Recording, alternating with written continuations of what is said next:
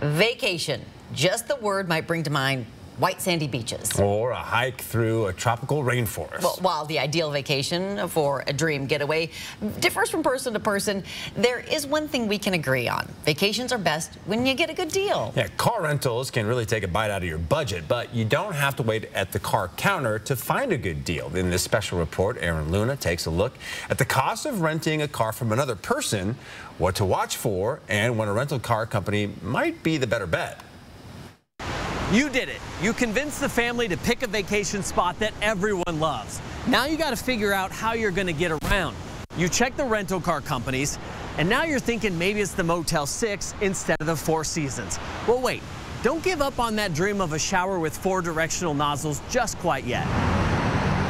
I'm a mom on a budget. I'm looking for the best deal. And aren't we all? Allie Hyams knows a thing or two about renting cars for family vacations. It's like Airbnb for cars. She's talking about Turo. Instead of renting from a car company, you rent a car from a person. Both times when I went with the Turo option, it was the cheaper option. Peer-to-peer car sharing platforms like Turo let you browse specific cars owned by real people, which is nice when you need something special that fits 7 people. Unless you want to do a minivan, but rolling around in a minivan at a bachelorette party ain't gonna work. So we got a Lincoln Navigator. Daniel Almaraz also uses Turo. He likes how the app lets you pick up the car where you need it. A lot of times for him, that's the airport. And it's like you're just coming to your own car and leaving and getting on your way after a long flight. Time spent getting to his destination instead of waiting in line at the car counter. And he did get a better deal. I was saving about $15 a day. Keep in mind, Turo does have fees just like car rental companies. There's a pet fee, there's a young driver fee. You can also have a Turo trip fee. And if you're a real messy person, you could run into a cleaning fee. Also, keep in mind that when you're renting from Turo, you're actually renting from a person. It was rented through Hector. He's had 80 trips. He's got a 4.9 star. So it's like, it really does work just like Airbnb, right?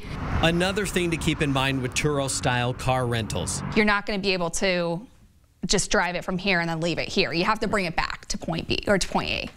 And if you need a long-term rental. I think the rental companies actually have better deals for weekly rentals than Turo does. Whether you're a mom on a budget or bachelorette party bound, when it comes to saving money, apps like Turo give you options. Here's how much the trip price was. It was $111 for a day for a Lincoln Navigator. That's pretty good, right?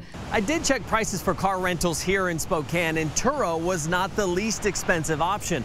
I looked at other cities and I found that the bigger the city, the more options you have for better prices. In Spokane, I'm Aaron Luna, 4 News Now.